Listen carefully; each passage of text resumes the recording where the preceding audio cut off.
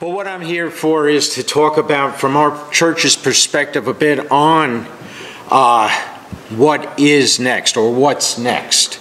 And that's an important question to ask, because this journey for our particular church and for us began approximately 23 years ago or so, when as a church we were the Blue Point Bible Church. The Blue Point Baptist Church.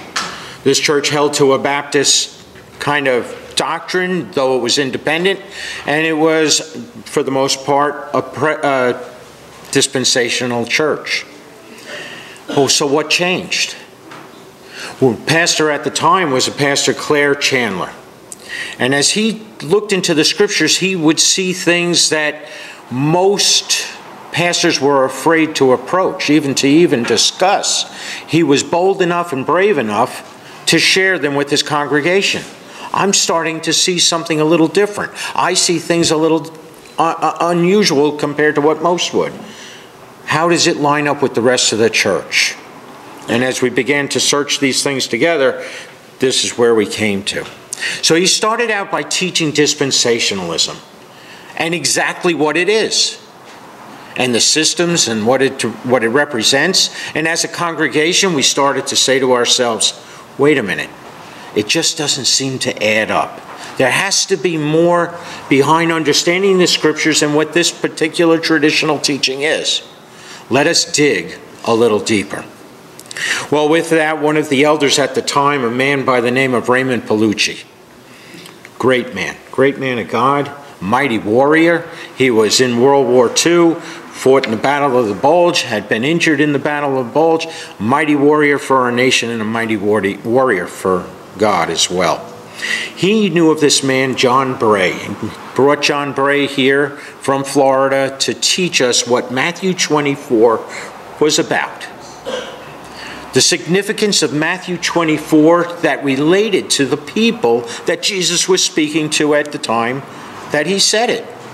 How would they have understood it? How would they have perceived it?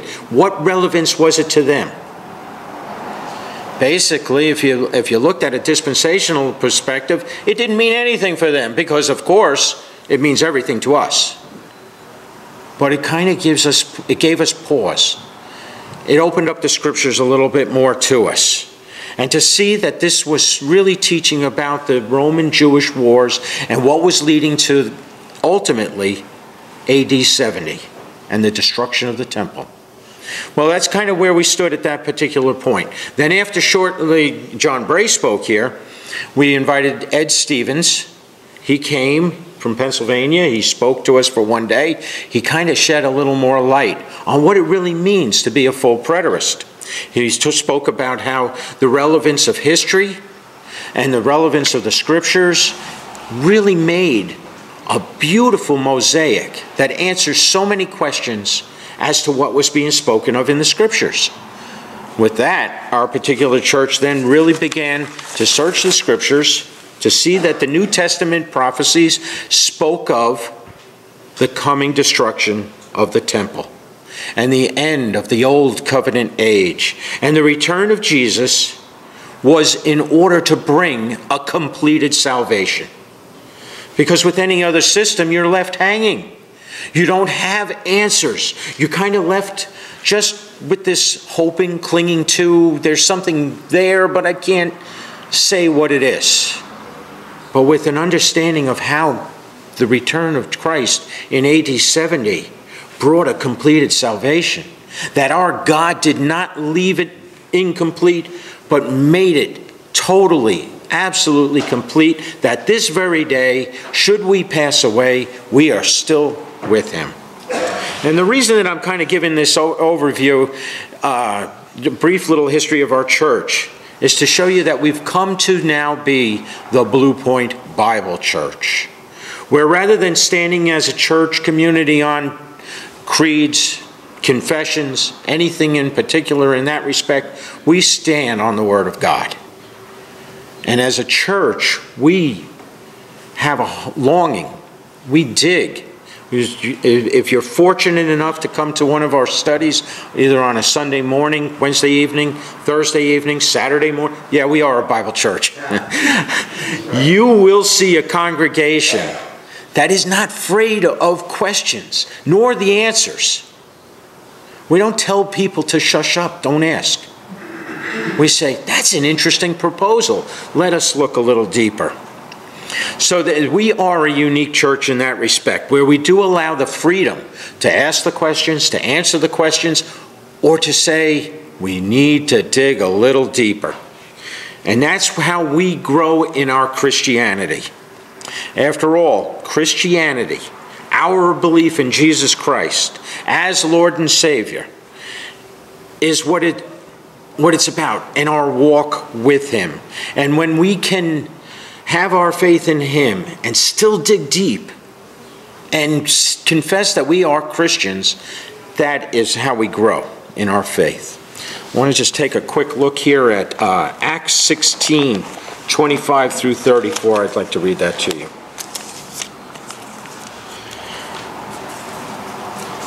But about midnight, Paul and Silas were praying and singing hymns of praise to God, and the prisoners were listening to them. And suddenly there came a great earthquake, so that the foundations of the prison house were shaken. And immediately all the doors were opened, and everyone's chains were unfastened. When the jailer awoke and saw that the prison doors open, he drew his sword and was about to kill himself. Suddenly, that prisoner, supposing that the prisoners had escaped. But Paul cried out with a loud voice, saying, "Do not harm yourself, for we are all here." And he called for lights and rushed in, and trembling with fear, he fell down before Paul and Silas. And after he brought them out, he said, "Sirs, what must I do to be saved?" Very basic question. Very fundamental question. Note that the jailer asked, "What must I do to be saved?" It's because he saw a great miracle happen before his very eyes. He saw the jailhouse fall apart, but the prisoners were still there. He drew his sword in preparation to kill himself because he knew if the prisoners had escaped, that of course his superiors would have taken his life. But he saw something different. He saw in these people who were in his jail at that time, not escaping, not claiming that now we have freedom, we can do what we want, but rather they stayed there and showed a love and a compassion and what Christianity is about, which drew this jailer to ask that question, "What must I do to be saved?" And Paul and Silas did not answer with, "You must have the right doctrines. Let us teach you first. You must believe and hold to the teachings of the apostles," because even they differed, Paul from Peter and sometimes John Mark. They had their contentions, Barnabas, that there was problems within that. Or even did they give a complicated explanation of the gospel? Rather, the answer was simple. Believe in the Lord Jesus Christ and you will be saved, you and your household. Simple. Very, very elementary. Simple faith. Believe in Jesus. For whoever will call on the name of the Lord will be saved. Confess with your mouth that Jesus is Lord. Very simple. It's not difficult, it's not complicated, but yet it is so profound. It is so deep in that it affects an individual's life at a particular moment, and that lasts through eternity. We see Jesus said, with God, with people, this is impossible, but with God, all things are possible. And when that change takes effect, it is the proof that God is effective.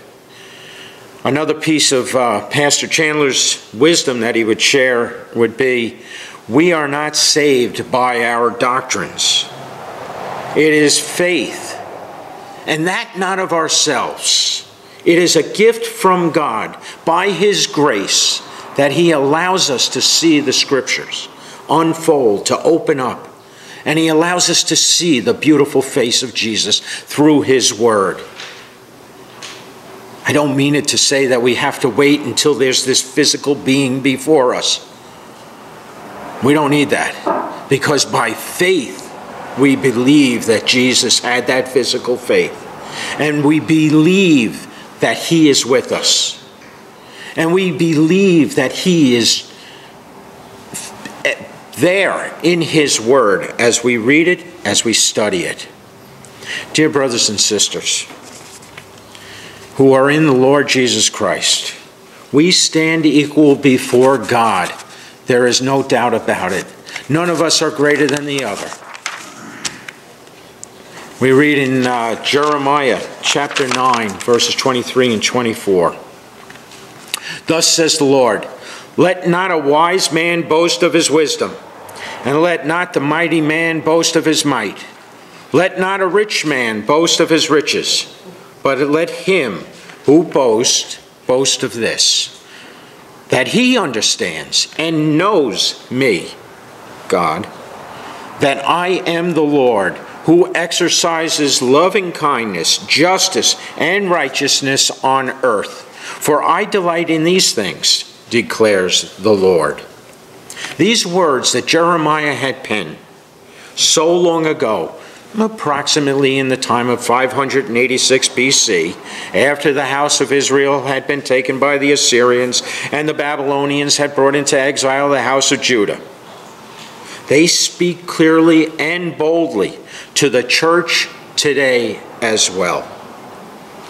In the year of 2019, the year of our Lord, some 2,619 years or so after this was written, the church would rather boast in their wisdom, in their might, in their riches, and in their numbers, rather than in the loving kindness, the justice, and the righteousness of God here on earth. So what is next? The title of our conference, What's Next? Perhaps what is next should be a step back, taking a look at ourselves. Perhaps what is next is we should remove ourselves for a moment from the slings and arrows and the fighting and the conversations and the debates and all, and allow Jesus to go before us. That we step back from our boasting and let the loving kindness, the justice, and the righteousness of our God go before us. As I was reading, or as I read John's Gospel, chapter 17, what's commonly known as the high priestly prayer, I wonder sometimes, is this an unanswered prayer? Jesus begins by stating the mission for which he was sent to earth. Verses 1 through 3. Jesus spoke these things, and lifting up his eyes to heaven, he said, Father, the hour has come. Glorify your Son, that the Son may glorify you. You, even as you gave him authority over all flesh, that to all whom you have given him, he may give eternal life. This is eternal life, that they may know you, the only true God, and Jesus Christ, whom you have sent. That's eternal life. Knowing our Lord and Savior, what he has done for us, that he has, by his grace and his mercy, brought us into his body, brought us into him, that we partake of such a great, glorious presence. And what Jesus prayed for sounds a lot like what Jeremiah wrote 600 years or so before. Only now, Jesus' ministry and work, we have more intimate knowledge of who God is, for he has shown us who he is. John 1:18, no one has seen God at any time. The only begotten God who is in the bosom of the Father, he has explained him. Or as the NIV version would be, he has made him known. Basically, if you want to see God, you look at Jesus. Jesus said to Philip in John 14:9, "Have I been so long with you, and yet you have not come to know me, Philip? For he who has seen me has seen the Father. How can you say, 'Show us the Father'?" Let me recap the basics here for a second. We who have faith in Jesus Christ, because of his grace, because of his mercy, simply believing in Jesus, we have eternal life. For it seems so simple and so clear that even Moses, in the wilderness with the Israelites, leading them through that wilderness, when they were bitten by snakes in Numbers 21, when they were bitten, they would die. Then the Lord said to Moses, because he was, what can we do about this? "Make a fiery serpent and set it on a standard, and it shall come about that everyone who is bitten, when he looks at it, he will live." And Moses made a bronze serpent and set it on a standard. And it came about that if a serpent bit any man, when he looked to the bronze serpent, he lived. Such a simple prescription that all they had to do was look upon this serpent. The scriptures seem pretty clear about that. In John 3:14 and 15, as Moses lifted up the serpent in the wilderness, even so must the Son of Man be lifted up, so that whoever believes will in him have eternal life. Simple. You see Jesus on the cross. You know that he shed his blood and died for us, that he rose again. This is the acts that he has done for us. And regarding all who believe in Jesus Christ, that is from the first century on, Jesus' prayer in John 17, verses 21 and 20. "I do not ask on behalf of these alone, but those who believe in me through their word, that they may all be one. Even as you, Father, are in me, and I in you, that they also may be in us, so that the world may believe that you sent me." This is where Jesus' prayer sometimes seems unanswered, that they may be one. Because from the very beginning, man has entered into the church through that blood, through Jesus Christ. And once in that body of Christ, they seem to want to fight with one another and tear that body apart. And it's such a shame, that glorious, beautiful body that died for us, that rose for us, that has given us a completed salvation. Just because someone may say a little different view or have a different way of worship, that it should tear that body apart. What a sin that is. The church never seems to be completely unified, unless under threat of death or because of politics or what have you, something outside of faith alone that has ripped the church apart. I ask you what scripture in the Bible can tell you where it requires to be under threat for the unity of the church, for anyone who believes that it has to be that way. So I ask the church, is it a sin to think or to question? After all, we've been doing it for many years. So many would answer that question, unfortunately, yes, it is a sin. And and to them, the response is, if someone should think, or if someone should question something a little different than what they've heard, it is the ultimate thing. Label them a heretic immediately, making them anathema to the church. Anathema means to something or someone that one vehemently dislikes. a formal curse by a pope or a council of the church to excommunicate a person or denouncing a doctrine. Immediately. Anathema. Don't want any part of it. By faith you've entered into the body of Christ, but how dare you question? How dare you look a little different at the scriptures than I do? If you do, want no part of you. It's got to hurt. It's got to hurt the body of Christ that he has put together. Jesus and the apostles had a similar situation in their day in Mark 9:38 through 40.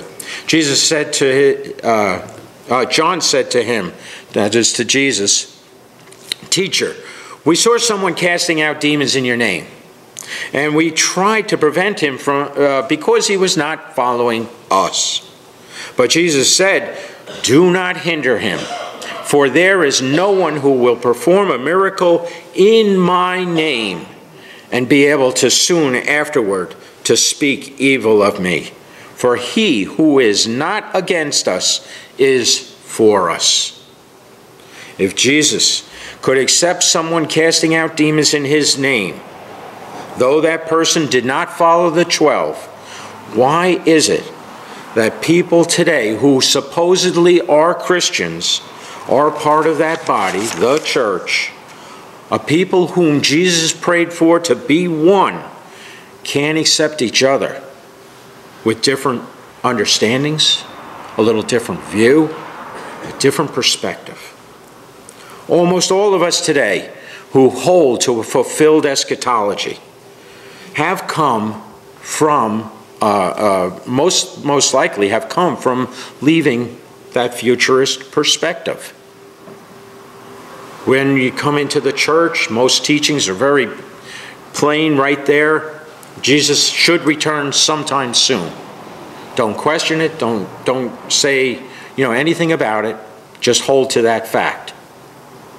We saw back in, 2012, where one of the radio personalities was saying Jesus was going to return on that particular day, and people gave up all their possessions for that cause, and nothing came of that, except for probably a lot of disillusionment when it wasn't fulfilled. Does that mean when you question these things and you change as a Christian, as you mature, does that mean you are less of a Christian then, or more of a Christian then, and not a Christian today?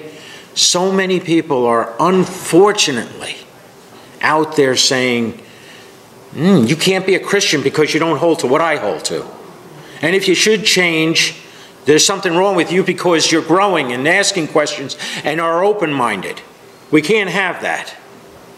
And I think it's because they fear searching out the questions and answers them very selves. We follow teachings that are given to us, and we are just happy to be able to accept them and say this is the way it is. When you first hear about those futuristic perspectives, how one day you would look forward to Jesus returning in the clouds, and that he would bring down the heavens here or bring us up to heaven, and that would be a wonderful thing. If that's your perspective, does that mean that the blood of Christ did not cover your sins? Or if you say, Jesus Christ is here today, he has come, he has given us a completed salvation, we enter into his kingdom upon that faith, upon that confession, and in that kingdom I have eternal life, never having to fear death. Is that a sin to look at it that way? It's such a shame that there's so much infighting with these things. These questions that are being proposed in so many different avenues need to be looked at. But with that spirit that Jeremiah spoke of that loving kindness, the justice, and the righteousness that should be in amongst all who believe. There are many churches today that are filled with men and women who just simply sit there and say, well, my pastor teaches it. Never having studied or looked into the scriptures deep enough on their own journey with Christ, but simply, my pastor teaches it. And they are satisfied with that.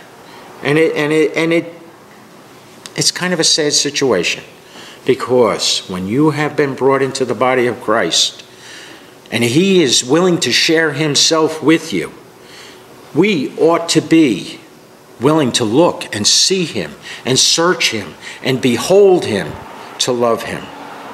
Hebrews 4:12 tells us the word of God is living and active and sharper than any two-edged sword.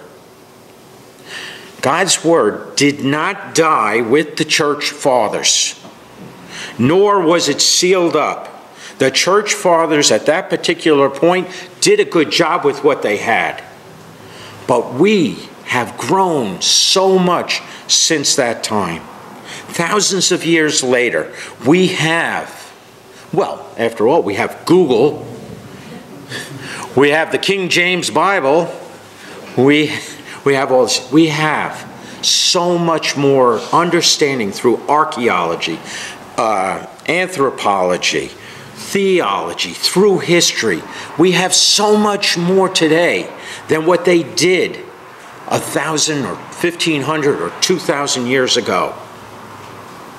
And that's a great thing, because it allows someone like me, who is not overly intelligent, some would say not intelligent at all, but I can look at a Greek word, or I can look at a Hebrew word, and I can understand what it meant to those people back then, rather than relying on somebody else who's going to tell me something different. One of the things is when we're studying through the scriptures, and particularly Matthew 24:34, the word generation, you will find that almost every Bible that you see will have that word footnoted as race. That word is Genea, not Geneos. That word Genea is the same word that's used in Matthew 24, yet that's not footnoted, because that generation would make sense to a futuristic perspective that it was Jesus' generation. Now this other generation is sometime forward. But it's the same word. It's a generation. It's audience relevance. The Dead Sea Scrolls is an excellent verification of what the old scriptures said so long ago. That we are rich in ability to understand, to grow, and to study. Those who went through the Reformation deserve a lot of credit. How would they dare to go against an Orthodox church? After all, anything they came up with would have been unorthodox. How dare someone question transubstantiation, indulgences, pedobaptism? Yet today, I would think that most of us in this room would disagree with those Orthodox teachings at the time, because the church has grown. We have been given grace to search the scriptures. Men, women, and children were put to death for questioning these things.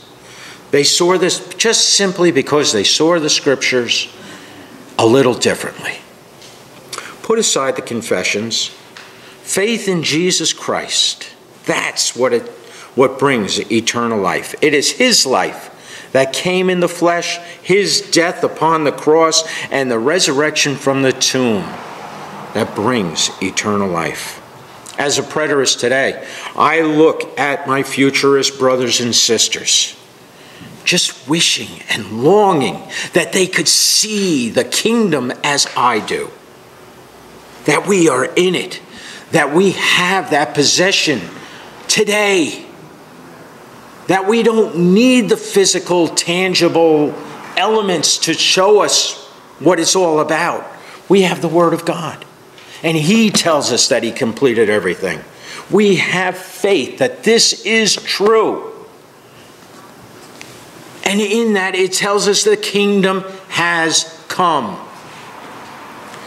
We ought to be living as though we were in that kingdom.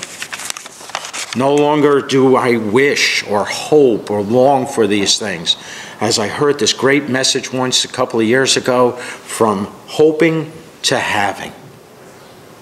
And I have it. And I see it. and I touch it, and I feel it. But my brothers and sisters who are waiting, they don't see it. They don't have it. And it hurts that they don't, because it's a much more glorious position to be in. Before we were all born again, before I was born again, or from above, and God quickened my spirit, I'd open up the Bible and it didn't mean much. Yeah, it was good stories, nice things to hear, but it didn't mean much. I was raised in the Roman Catholic Church. I went to their schools for 3 years. I was even given the priesthood some serious thought. God's word meant little to me. There was no real understanding. And if you were to ask me about it, I'd say, yeah, it's a good book. I read a couple of passages out of it. Yet one night when I was working, someone shared the gospel with me through a very simple method of evangelism explosion. And from that time on, I had a hunger to know who Jesus is, what he has done for me. I had always thought I had to do something for him in order to get into his kingdom, but with that understanding, he has done it all that we can enter into that kingdom. And with that, I longed for and hungered for a deeper and richer understanding of the Scriptures. It was the Spirit of God who gave me that hunger. Paul writes of this experience in 1 Corinthians 2, verses 12 and 16, through 16.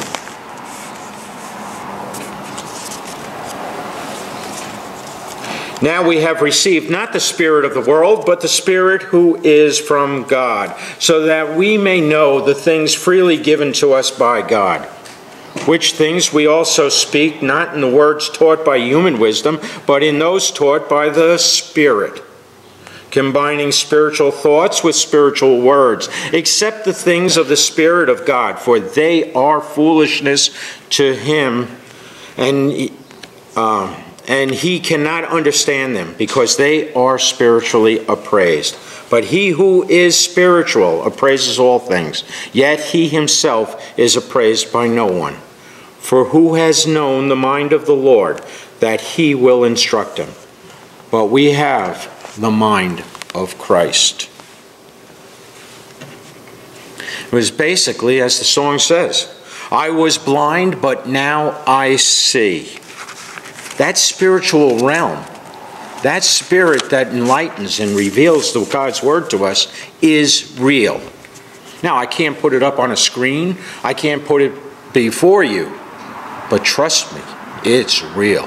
And anyone who has been born from above, who believes in Jesus Christ, who has received eternal life, can testify that that spiritual understanding, that spiritual realm, is real. Jesus tells the Samaritan woman, God is spirit, and those who worship him must worship him in spirit and truth. So why am I a heretic?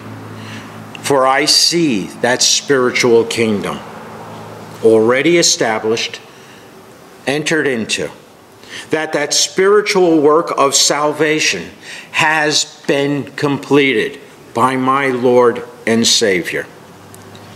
That Jesus returned exactly as he said he would before that generation passed away. Even though no one saw him in a physical form, that temple coming down was the proof by faith that he is God. That he has brought with him the total, completed salvation that we longed for. I'm talking not in words taught by human wisdom, because they would be foolishness, crazy, insane to them. But I am using words taught by the Spirit, combining spiritual thoughts with spiritual words. So what's next? How about fulfilling Jesus' high priestly prayer, that they all may be one, even as you, Father, are in me and I in you, that they also may be in us. For the past 20 years, our church has studied the Scriptures. Yes, we have grown. We've stepped back. We look forward. We go on, but we grow in our understanding and our approach to God's Word. That journey started so long ago with dispensationalism and understanding that to what it says, to today being a full preterist church. Oh, that was a time when we almost lost this beautiful church. There was a time where we almost lost this church. And we would have lost the openness and the willingness to search the Scriptures without fear of being labeled a heretic. Yet, by God's grace today, we have a pastor, Pastor Michael Miano, who is willing to search the Scriptures with his congregation into the deeper things of God. Very much like Pastor Chandler had started it out with. A congregation that won't fire, he doesn't have to fear being fired or thrown out because he questions something. There's a beautiful thing in that, where the leader who is truly open to the Scriptures sees something a little different and can bring it before his congregation and not have to worry about being fired. At least not till the conference is over. For we know that Pastor Mike loves God, and that's unquestionable. It is true. His desire is to serve God, and that is true. He displays the fruits of the Spirit. He is a new creation in Jesus Christ, and we are grateful for that, just like the rest of us are.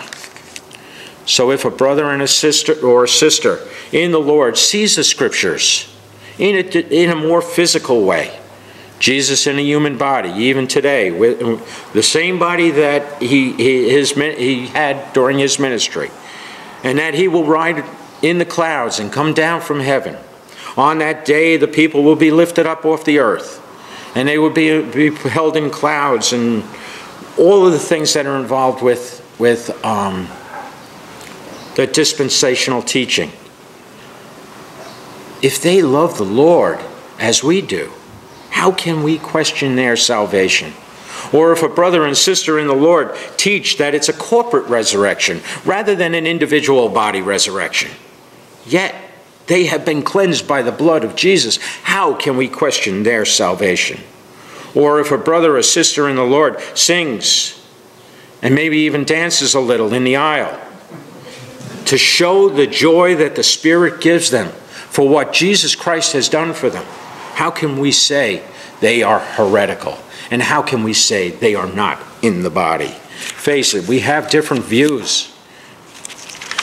But by God's grace, we have the freedom in Jesus Christ to think.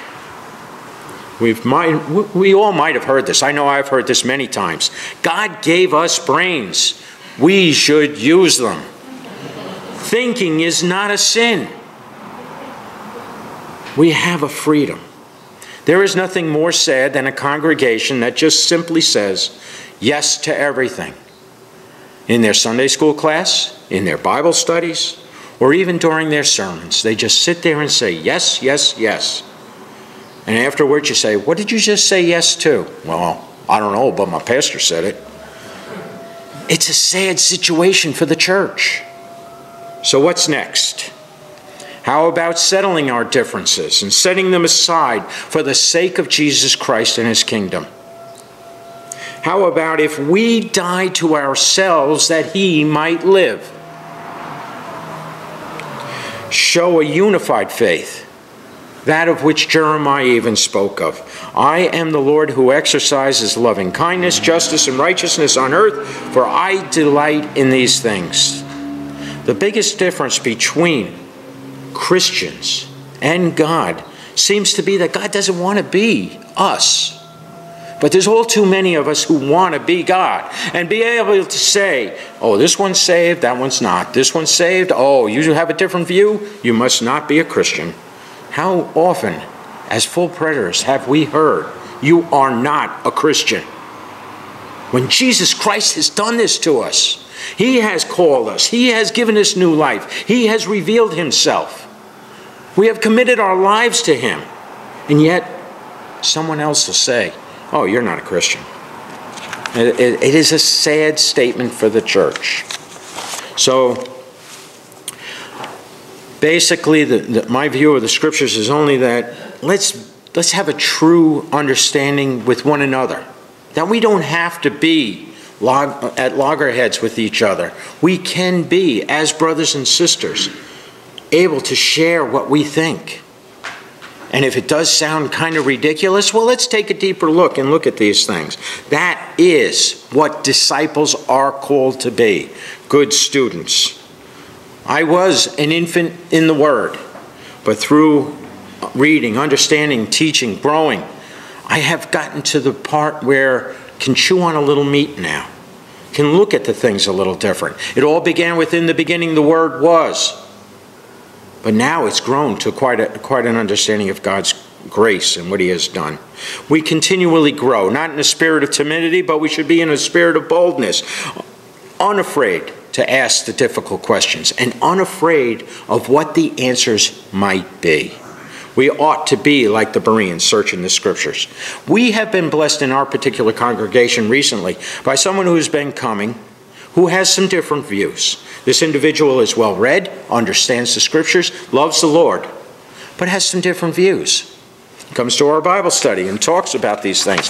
We don't stop him. You can say it.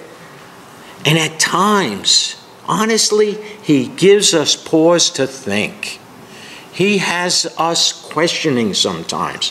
He has us looking at different things, whether it's right or it's wrong. But we have a beautiful openness that we can share those things. We don't cast somebody aside just because they have a different view. So that is what I must say is the beautiful thing about our church. I mean, I can see why pastors don't want questions, don't want any changes, because it jeopardizes their position. It's a human nature. But yet, we have that beautiful thing. Here in Blue Point Bible Church, we are not afraid to be a thinking faith. Wouldn't it be great if all churches could be that way? Open to think, open to question, open to search, and yet still show the loving kindness of our Lord and Savior. May He receive all the glory. Amen.